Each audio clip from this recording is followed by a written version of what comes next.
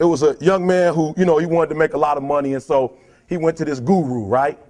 And he told the guru, you know, I want to be on the same level you are. And so the guru said, if you want to be on the same level I'm on, I'll meet you tomorrow at the beach. Yeah, I was just finished up here at Rhinos.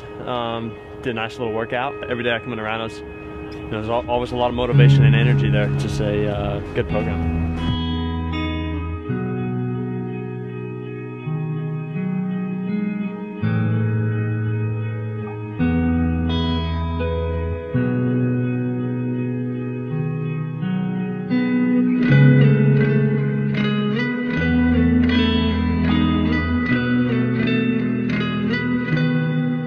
So the young man got there at 4 a.m. He all ready to rock and roll, got on the suit, should have wore shorts. The old man grabs his hand and said, how bad do you want to be successful? He said, real bad. He said, walk on out in the water. So he walks out into the water. Watch this. When he walks out into the water, it goes waist deep. So he like, this guy crazy. Adrian, like, I want to make money. He got me out here swimming. I didn't ask to be a lifeguard. I want to make money. He got me in. So he said, come out a little further, walked out a little further. Then he had it right around this area, the shoulder area. So this old man crazy. He making money, but he crazy. He said, come on out a little further. He came out a little further. It was right at his mouth. My man like, I'm about to go back in here. This God is mine. So the old man said, I thought you said you wanted to be successful. He said, I do. He said, walk a little further. He came, dropped his head in, held him down, hold him down. My man getting scratching, holding him down. He had him held down. Just before my man was about to pass out, he raised him up. He said, I got a question for you. He told the guy, he said, when you want to succeed as bad as you want to breathe, then you'll be successful. I don't know how many of y'all got asthma in here today, but if you ever had an asthma attack before, you short of breath, SOB, shortness of breath, you wheezing. The only thing you trying to do is get some air. You don't care about no basketball game. You don't care what's on TV. You don't care about nobody calling you. You don't care about a party.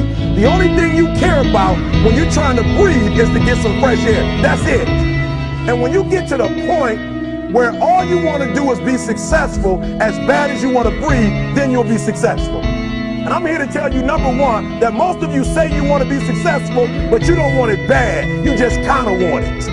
You don't want it badder than you want to party. You don't want it as much as you want to be cool. Most of you don't want success as much as you want to sleep. Some of you love sleep more than you love success. And I'm here to tell you today, if you're going to be successful, you got to be willing to give up sleep.